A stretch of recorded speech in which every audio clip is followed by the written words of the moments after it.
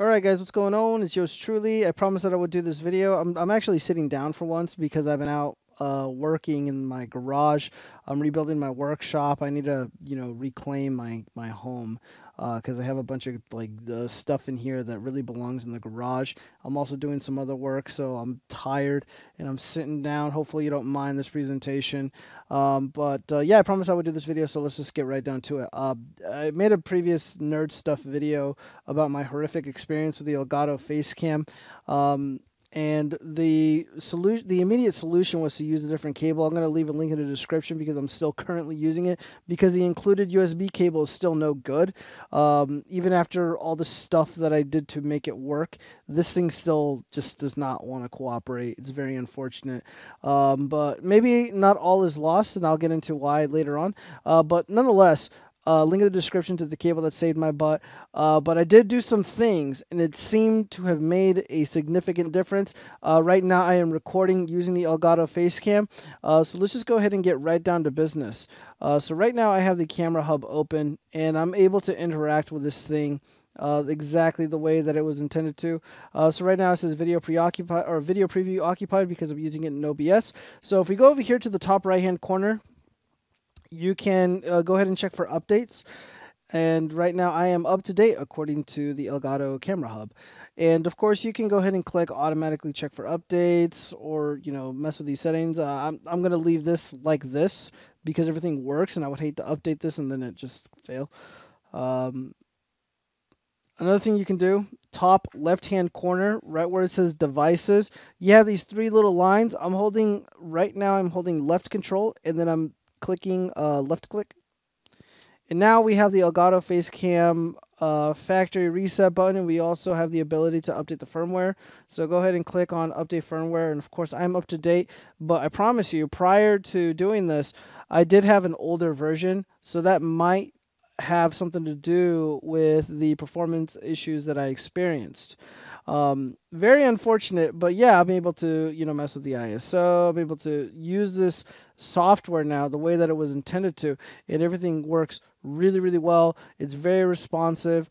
This is the experience that I expected right out of the box. Of course, I didn't get it, and I had to do all this stuff.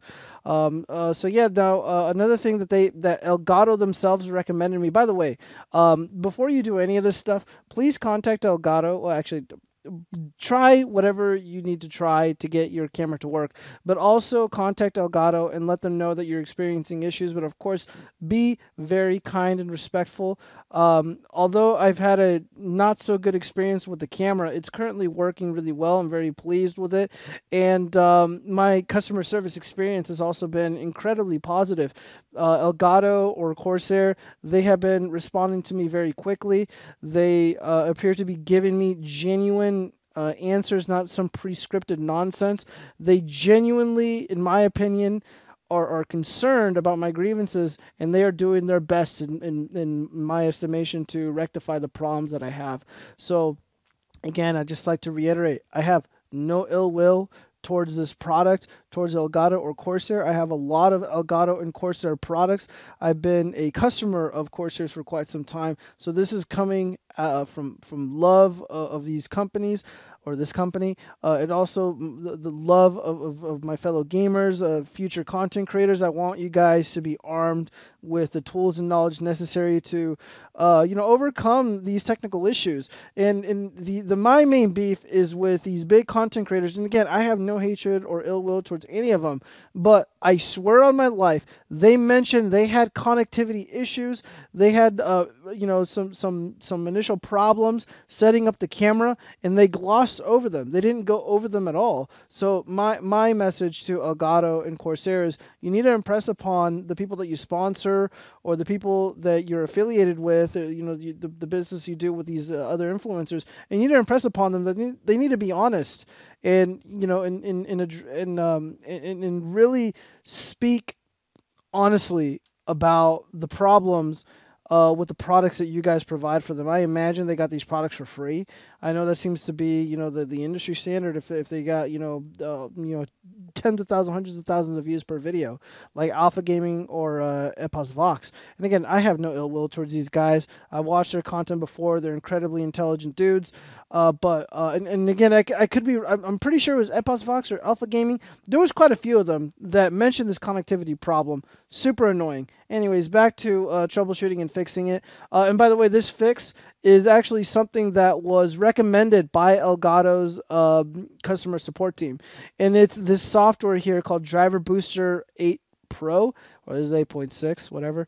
And this worked really, really well. So they did two things. They provided me a link to a driver page for my specific motherboard because I sent them all this personal private information about the specs of my PC, and so they know everything about my board. They probably know more about the board better than I do, to be honest. And I used to build computers for people and stuff. I'm a huge nerd. So nonetheless, I promise you, I installed the latest version of all these drivers, whatever. And apparently I probably didn't do it right because I was tired or I just wasn't paying attention or whatever. I thought I did it correctly. The CD that is provided for this motherboard, I'm too lazy to get it, and plus the drivers on there are probably out of date. So yeah, even then, when I went to use Driver Booster 8 Pro, and I went ahead and scanned it, it's a pretty quick process. And it gave me a list of, items that needed to be updated that needed drivers, current drivers. And there were 34, or maybe a little bit more than 34. So, of course, I updated them. And for once in my life, I actually paid for, the software. It was only $22. And they got everything for me, installed everything for me, and I only restarted once. And of course, you get a bunch of other features. One issue that I have with this software is that I only get it for a year because it's all like license based and stuff. I think that's kind of lame. I would have rather owned it, but whatever. I don't know how often I'm going to use this stuff, anyways. So with that being said, it's kind of lame that unless you really know what you're doing and you're committed to finding all the drivers for your motherboard and for your system, this is the easiest way. And I did a little bit of research about this product, and it's very well reviewed. It seems to be a favorite among the tech review world, at least in regards to this type of software, or this category of software where they install all the drivers. There's all kinds of programs that do this, but apparently this is one of the best ones, and this is what Elgato recommended.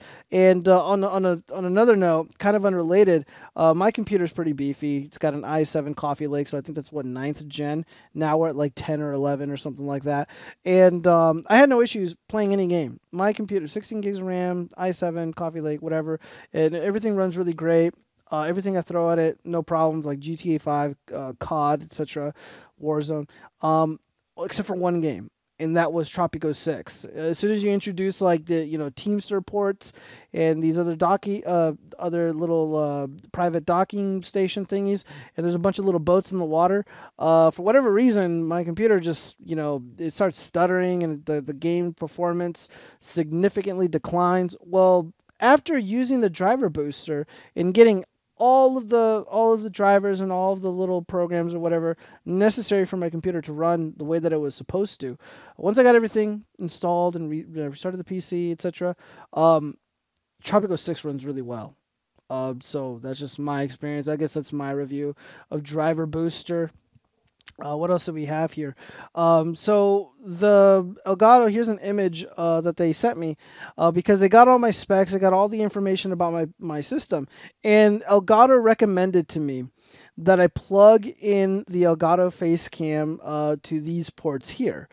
So this is so the USB Type-C port on the back panel with USB 3.1 Gen 2 support. So it's a USB-C port. So in order to connect the Elgato Facecam to this USB Type-C port, I would need a USB Type-C male to USB Type-C male cable. And the funny thing is I do have it. I haven't tried this yet. I don't know why I didn't think to do this. But that cable, that USB Type-C male to USB Type-C male, is not included. So you would need to spend more money already, to utilize this product, which is kind of lame, but this is a solution. And then you could probably get away with using the USB Type C cable, or sorry, I'm getting all tied up. You can probably utilize the cable that is included in the Elgato Facecam package with this port here, the USB 3.1 Gen 2 Type A port, red on the back panel. Yeah, this is I don't know why I didn't think to use this. Probably because I was so frustrated and angry. But yeah, these ports, one, I know the USB Type C port works because I plugged in a borescope and I did a video on that. I plugged in my Skull Candy, USB Type C earbuds, which were very fantastic. Everything just this port works. And I do have that cable. I just didn't think to do it. So this is what they recommended. Now, prior to doing all of this, I had the Elgato camera plugged into a USB 3.0 port in the front of my PC, and then it was like still freezing and giving me issues, and now I have it plugged into the back, and that is after updating all the drivers, and of course you're seeing me on video. I'm using the Elgato Facecam, and it's working really well, guys. It's working really well. So yeah, I'm not gonna mess with this anymore because it works, and I've been recording for 11 minutes already, and I'm not freezing. There's no performance issues whatsoever. I might try that red USB port, because I haven't tried it yet with the included cable. But yeah, this included cable, even after I did all this stuff and I plugged this into the front of the PC, I plugged it into the back, the included Elgato USB cable that they provided just doesn't work. It doesn't work at all. It's really frustrating, and it looks like it's in great condition. I know it's brand new, but it doesn't appear damaged. It doesn't appear any gunkiness or funky nonsense going on. So yeah, guys, I really hope all of this information is helpful. I'm gonna leave a link in the description to the cable that I'm using currently. And I'm also going to leave a link in the description for a USB mail to USB Type C mail to USB Type C mail as well, in case you want to try that as well. But if you have a red USB port, like the one that I showed you, I'd try that. I don't know why I thought. You know what I thought? I always thought that was like a firmware. Never mind, doesn't matter. I'm getting way ahead of myself. I'm stupid. But yeah, I'm also going to leave a link in the description to a thread from Reddit that somebody linked to in the comment section of the previous Nerd Stuff video regarding this camera. That might be useful, might be helpful. But in the meantime, this is what I had to do. So with that being said, you can get the drivers and stuff for free. I ended up, cheating and using the driver booster and paying the money. If you're not tech savvy or this is going to be difficult. Getting all the right drivers, ensuring that everything is up to date. I guess you can get the driver booster and you can see what you need, and then you can look for them yourselves manually. It just sucks, man. I didn't have this problem with the Elgato, the USB, what's it called? Goodness, why am I, the USB capture card. I don't have a problem with that. Plugging in my GoPro to it. I mean, that's how I've been doing videos for a while. I just wanted something a little bit more simple, something that just works instantly.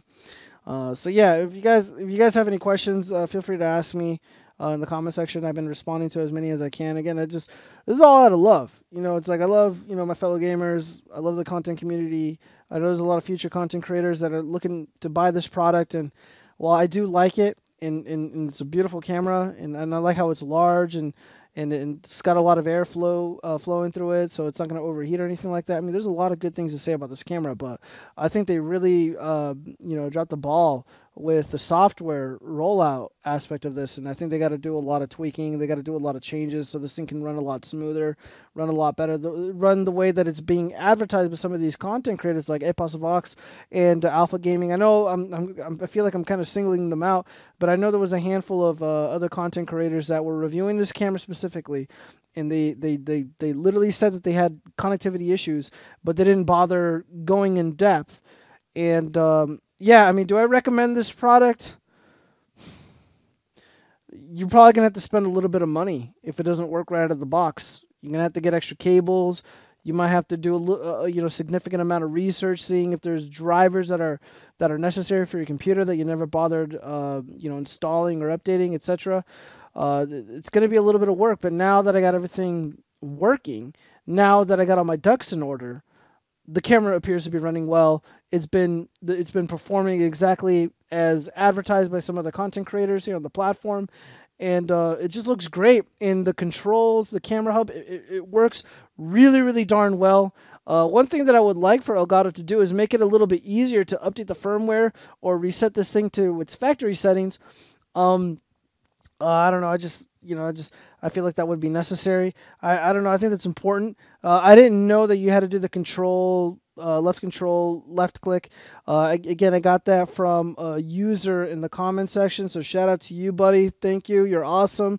Because I wouldn't have thought to do something like that. So yeah, man. Elgato, man, just help us out.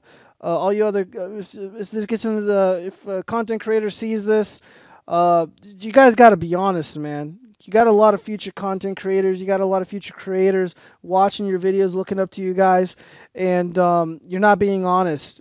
Just flat out, you're not being honest. I don't know. I just have to reiterate. I don't know if it was Epos Vox or Alpha Gaming, but it might have been one or the other. And and of course a handful of other guys who were reviewing this camera, and they had this issue, but they didn't elaborate. So they were able to fix it themselves, or they had a contact at Elgato or Corsair, and they got it rectified right away. But I've been struggling with this for a couple days now, or a few days now, and I had to figure this out on my own. Fortunately, shout out to the friendly people in the comment section to the previous nerd stuff video. Again, all the relevant links are going to be in the description. Hope this video was helpful. It's running a little bit too long. I got to get back into the garage. Peace.